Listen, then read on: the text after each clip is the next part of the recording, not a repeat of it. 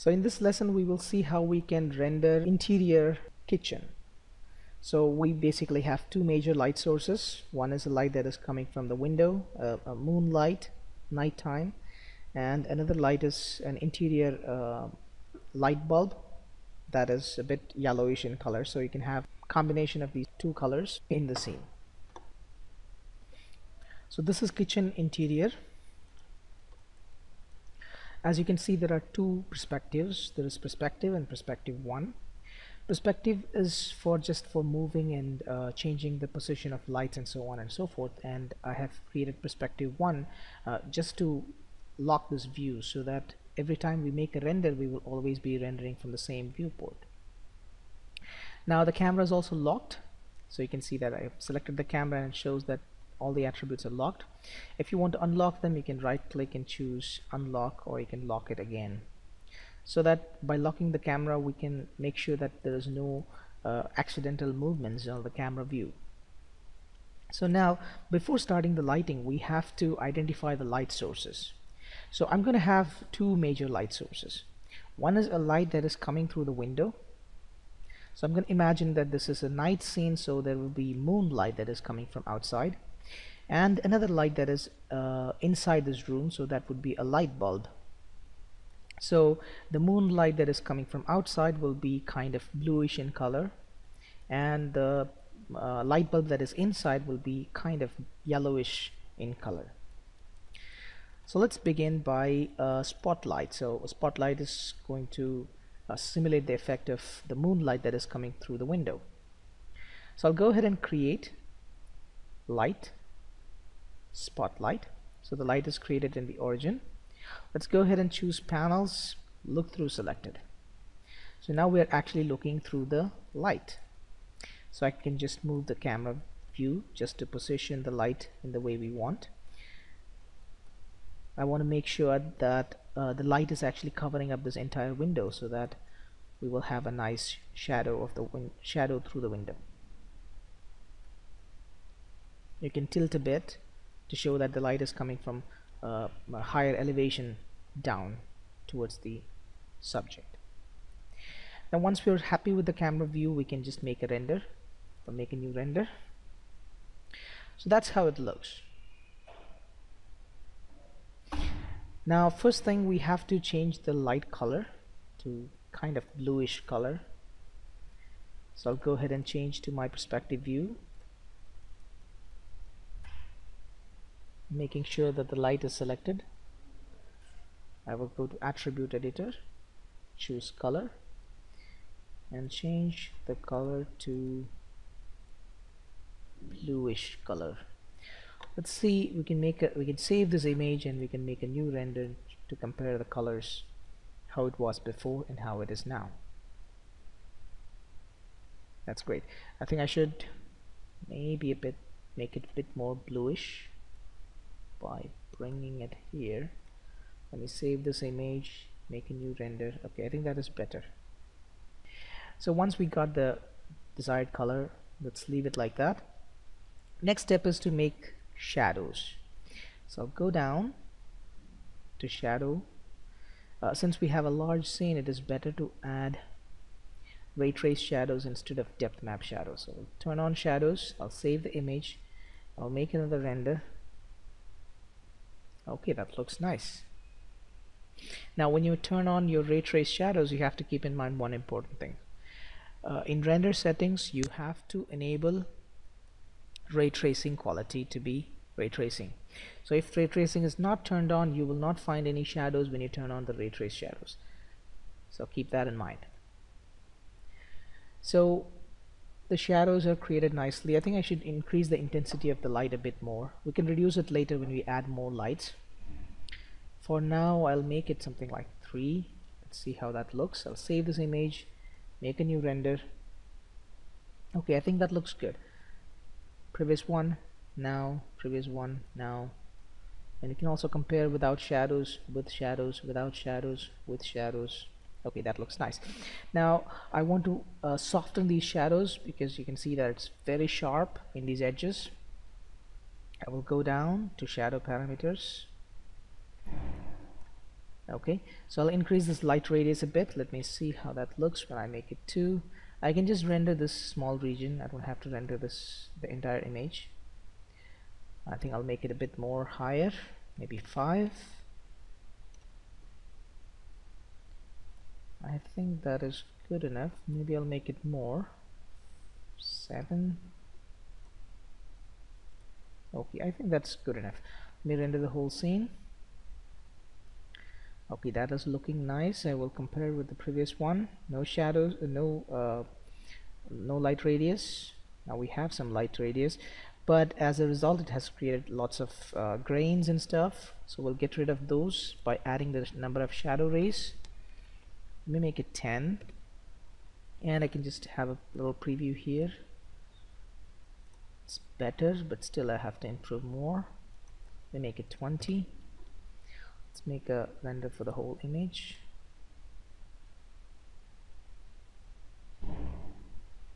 Now as you can see, it starts to increase the render time. I think it is better. Maybe I'll increase it to 25. We can have a comparison how it was before with lots of grains and stuff. Now it is better, it has smoothed out. Let me make it 30. Make another render.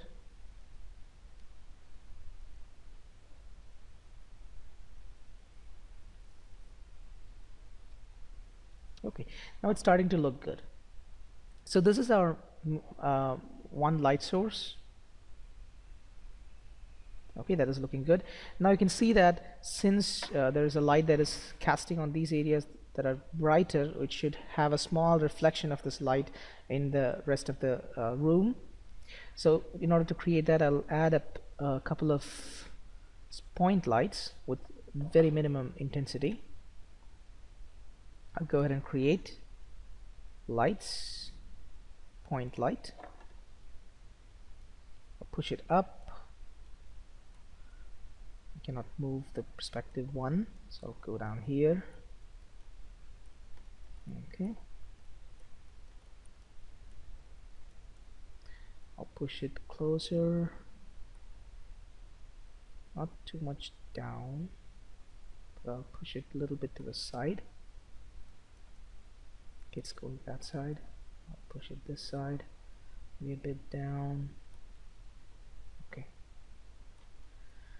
I think that looks good. Let's give it a test. Before that, I will have to reduce this intensity, 0.2 or 0.3. I will have to change the light color also. I'll pick up the same color that I have applied last for the spotlight. I'll go ahead and save the previous image and make a new render.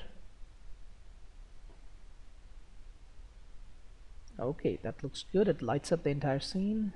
Okay, with a little bit of brightness. That's nice. Okay, now you can compare how it was before and how it is now. Before, now, before, now, before, now. I will add one more light to the right side.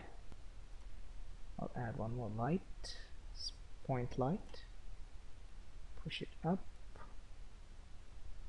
push it to the side, somewhere there. Might want to pull it a little bit up.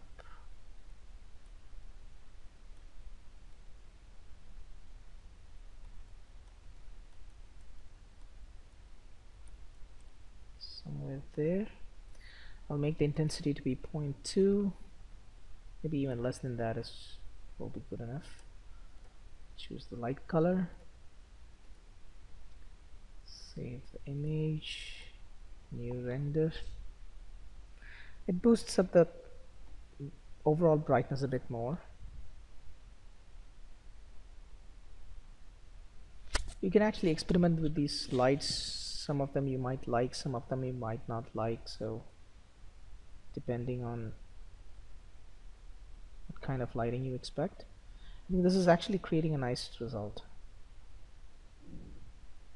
It brightens up this area, probably some kind of a reflection that is coming from this metal sink.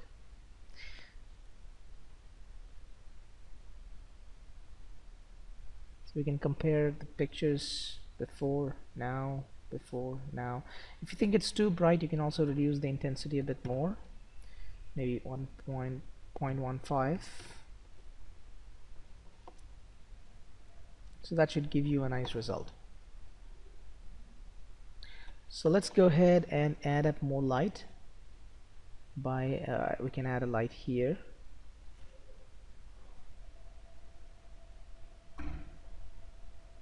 I'll go to create lights. It's always recommended to create lights instead of duplicating an existing light. Okay, I'll push it somewhere here. I'll keep a low intensity, 0.15. I will change the color to bluish color, the same color that we have picked up before. A bit of dark blue. No need for shadows. I'll save the previous image, make a new render. This should add up a little bit more brightness to the entire scene.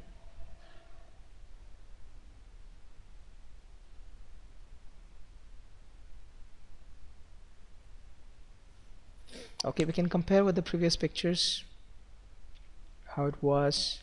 So this was just one single light, shadows added, smoothed out, second light, third light, and fourth light. See that these darker areas are becoming brighter now. Okay, that looks nice. Now one important thing that you will notice is this floor is actually having an even lighting. We don't want that even lighting, we want this edges to be a bit more darker, so it's a bit difficult to get that result because there's all these lights are having influence on this floor. So one thing that we can do is we can tell this floor not to get affected by all these lights and just to be affected by one single light. So we can do that by something called light linking that we have in Maya. We can go to Window, Relationship Editor, Light Linking, Light Centering. So now in this relationship editor we can choose lights and we can tell some of these lights not to influence on certain objects. So for example, I don't want all these point lights to give light to this floor. So I'll select all these point lights. I have to find the floor. I think it'll be inside walls. There it is, floor. So I have to do it one by one. I'll select one and deselect this floor. I'll select the light 2, deselect the floor. I'll select light 3, deselect the floor. So now what will happen is these 3 point lights that I have created will not have any influence on this floor. So let's go ahead and do that. I'll make a new render now. I'll save the previous image, make a new render.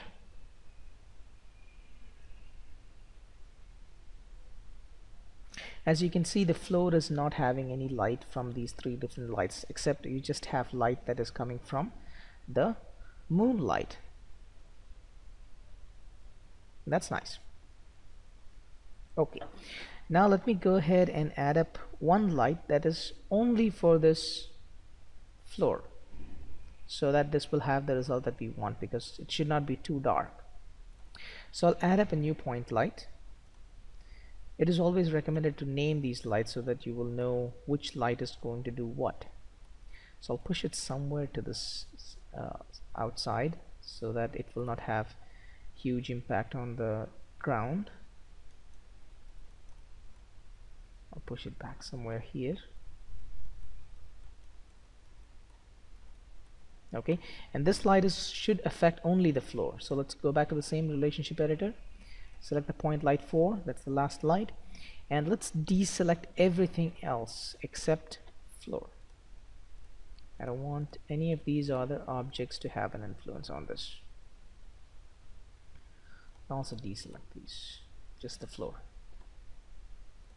Let's minimize. Let's go back to the same viewport that we have. I'll save the previous image and I'll render only the floor because there will be no other changes now. Okay, it's too bright. We will have to make it a bit dimmer. As you can see, compared to the previous one, only the floor has got light now. Okay, So let's go ahead and choose the color. We'll have to make it blue, the same color that we gave before, and intensity I'll make it 0.1. Let me see how that looks. I'll do another region render.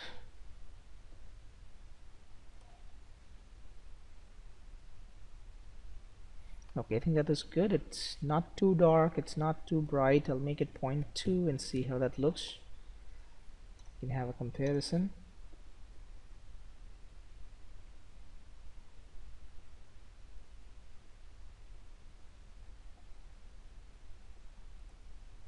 Okay, so not too dark, not too bright also. It is perfect for that area. Okay, so now once that much is finished, now I think it is creating the result of the night moonlight that is coming from outside.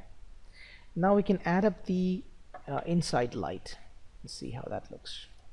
So for that I can use a point light, create lights, point light, and let's push it up. It has to be somewhere on the roof. I'm gonna imagine that this light is actually coming from this wall side, so I'll push it somewhere here. Now, this side is not in our view, so we don't have to worry about these walls. These walls might get too much of light. Let's reduce the intensity 0.5. Maybe we can adjust that once we get a render.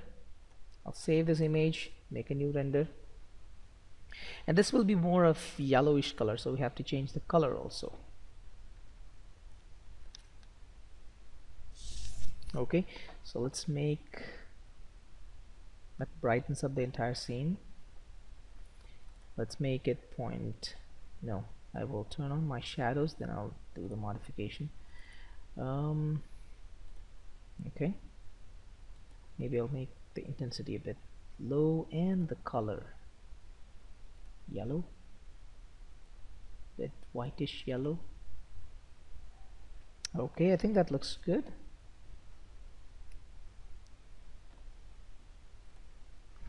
I'll make it a bit more whiter. The more white the light is, the more it'll blend with the moonlight color, the bluish color. So it's better not to keep it too yellowish.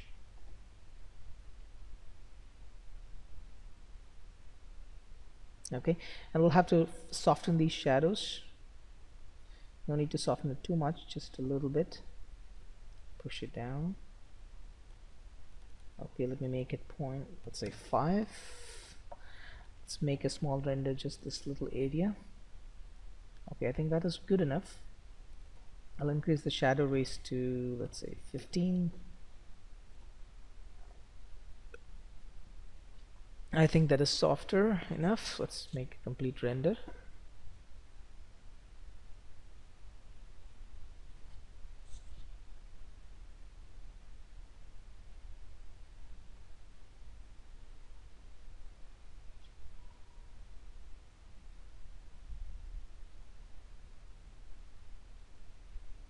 Once the texturing and everything is finished with this model, it will look really nice. Okay, maybe I think I can make this moonlight a bit more dimmer. I think it's too bright. Let me select this spotlight that I have created. Window outliner, spotlight. I can probably reduce the intensity of this. Let me try 1.5. Let's take the image, make a new render.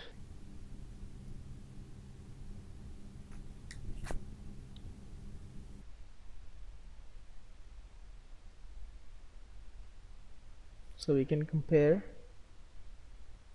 So that's lighting up an interior scene.